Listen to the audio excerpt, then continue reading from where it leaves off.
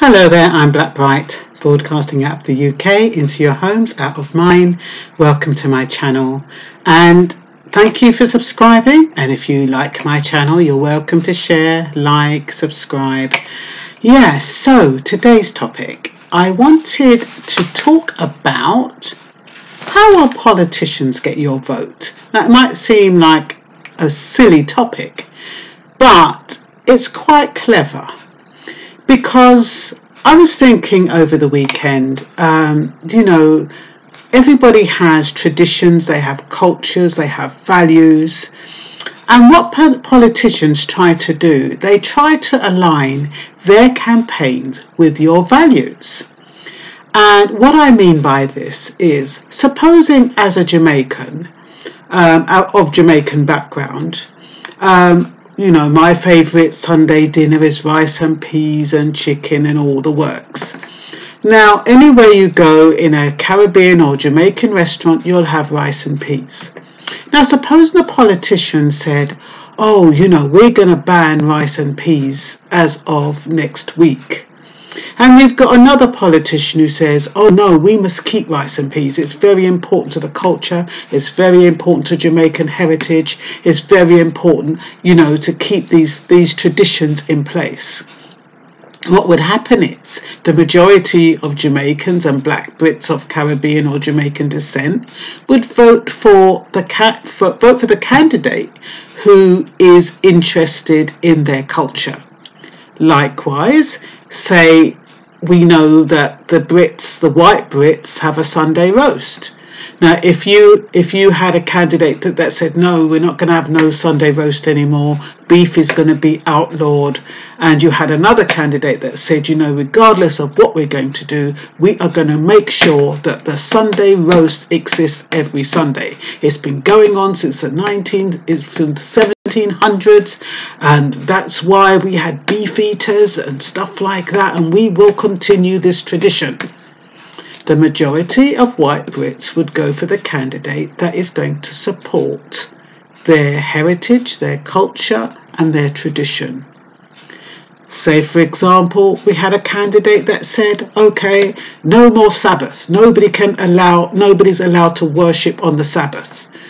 It's outlawed. Everybody has to worship on a Sunday. So you'd have the Jews and the Seventh-day Adventists thinking, oh my God, I'm not going to vote for them. I'm going to vote for the side that says we can continue to worship on the Sabbath. And so it continues. What politicians do, they align their campaign with your values, with your traditions, and that is why many of us don't realise that subliminal marketing is going on. Many of us don't realise that the things that they say in the campaign is aligned with Maslow's hierarchy of needs. Now, I don't know how many of you know or have heard of Maslow's hierarchy of needs. I did it, I think, for sociology or something years and years ago, but it always kind of springs to mind, and I'm just gonna read it because it'll make more sense. So for politicians to get your vote, they would need to be seen to aligning their values with yours. It's no accident that they align their campaign to fit with Maslow's hierarchy of needs. For those of you who do not know about Abraham Maslow's hierarchy of needs, there's 5 needs. You've got the physiological needs, and what he says is that without the basic needs, you can't reach the next level.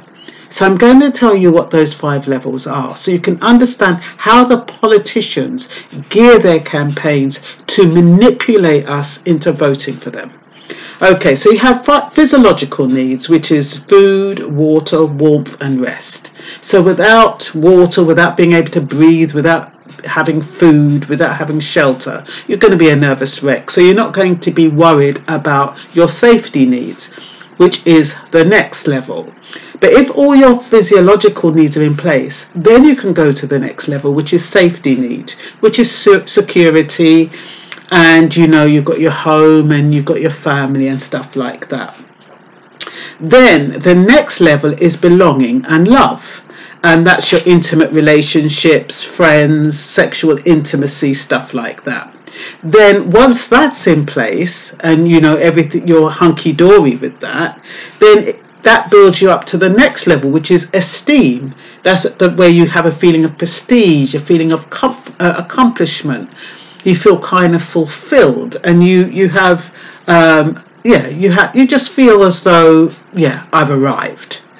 And then the top one is self-actualization. And self-actualization is where you've reached your full potential. Very difficult to reach because it means all those other 4 elements have to be in place. So I hope that makes sense without being too complicated. It's very, very basic the way I'm telling it to you. But that's why you'll notice that their campaign speeches mention food, air, housing, jobs, income, resources, without which we can't function properly. So, yeah, I've said that bit.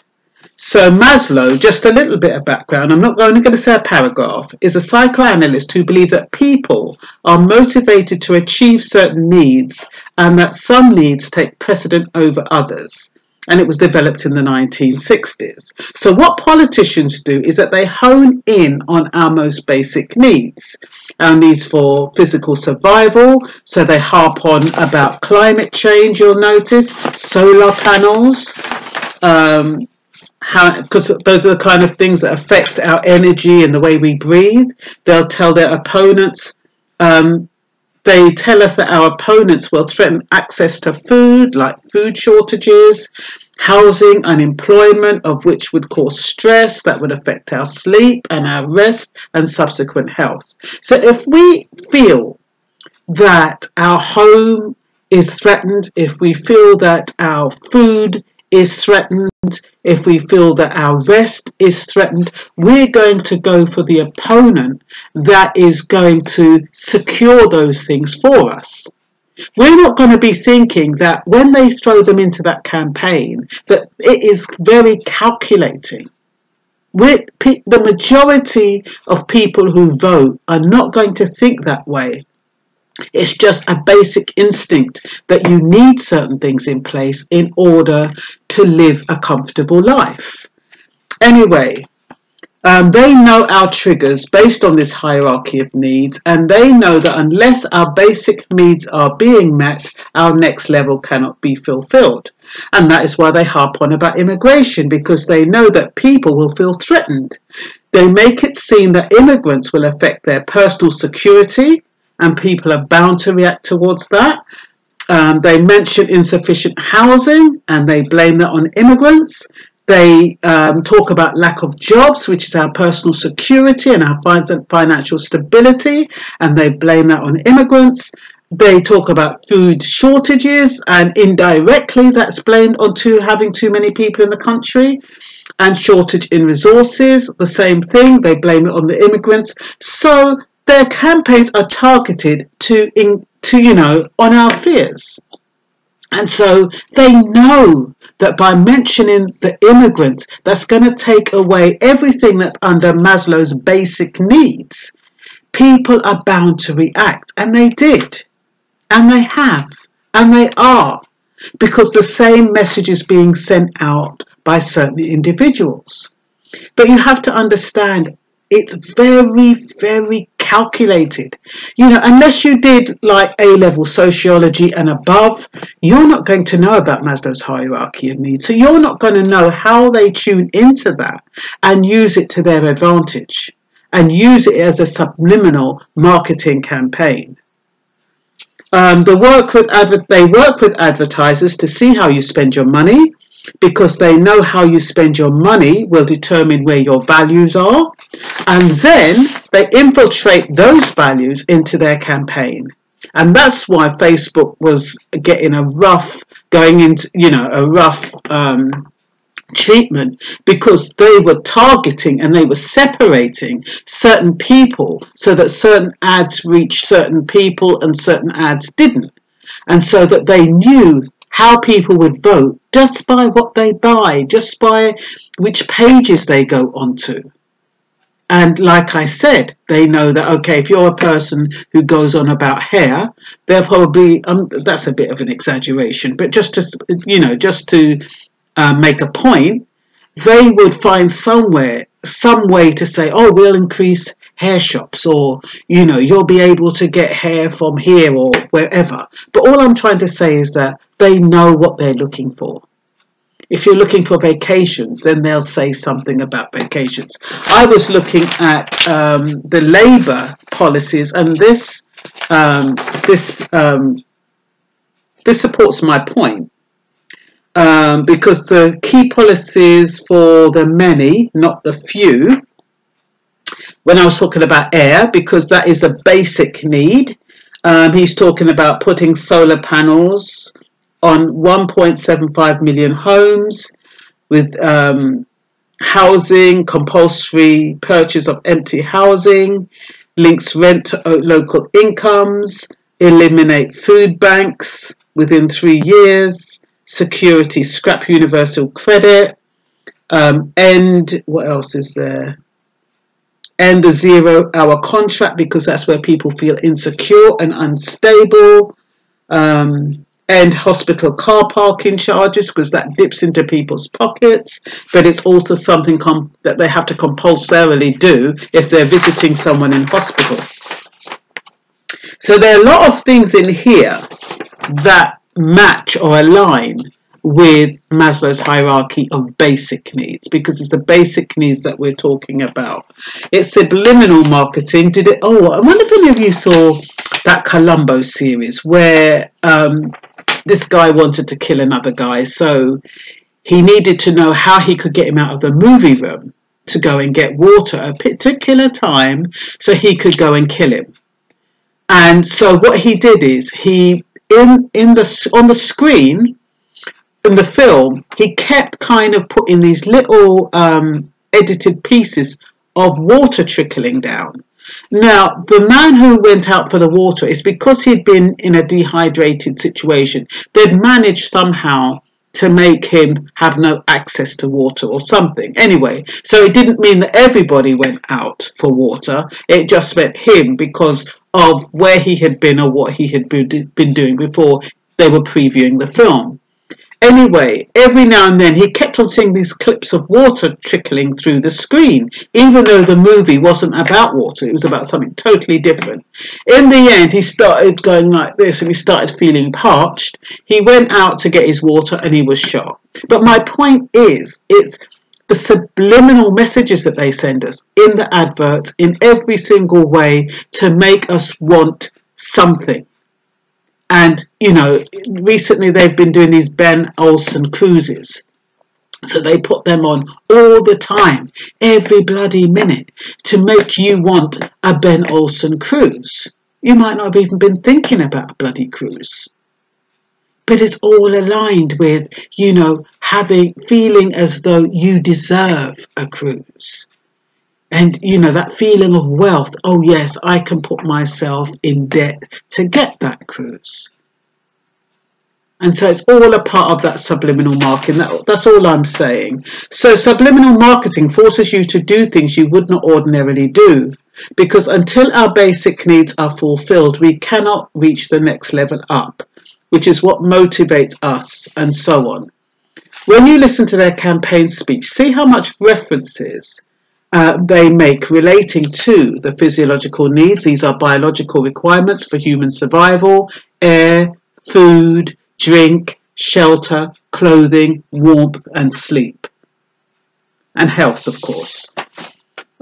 If these needs are not being satisfied, the human body cannot function optimally. So Maslow considered physiological needs the most important, as all the other needs become secondary until these needs are met. I hope this is making sense.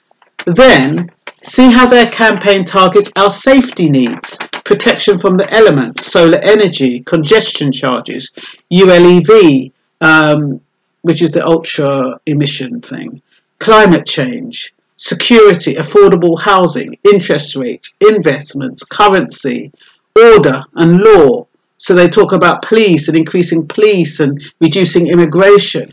Then with the jobs, with stability, they talk about jobs. They're talking about increasing. I just noticed that universal credit is going to be increased 1.7% in April 2020. And the state pension is going to be increased by 3.9%. So it's those kind of things that they bring out so people kind of feel a little bit more. I mean, it's hardly anything, but it's something. It's better than a kick in the teeth.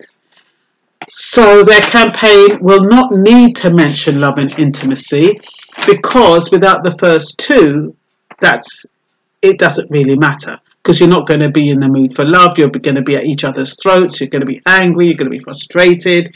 So they focus on those first two levels.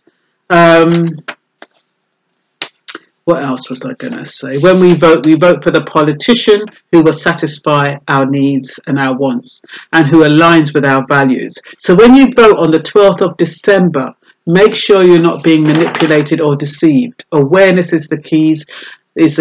Politicians are taught about how to find out what voters' values are. Targeted advertising on Facebook. They work with advertisers and Facebook to find out what people are interested in, and then they contrive a campaign to include it. It's not difficult. Majority want their basic needs met, love, security and safety, so politicians will align their message to those values. We think we can ignore them, but their lack of values affect us and our lives. Look at their legacy. It is not one of honesty. Do they seem genuine? If we make a mistake and vote for a politician who has a history of lying, we not only betray ourselves, but we betray our country. And that's all I've got to say. I do hope it makes sense. It is a bit convoluted and it is a bit complex, but if you can understand where I'm coming from, that would be absolutely wonderful. That's all for now. Bye bye.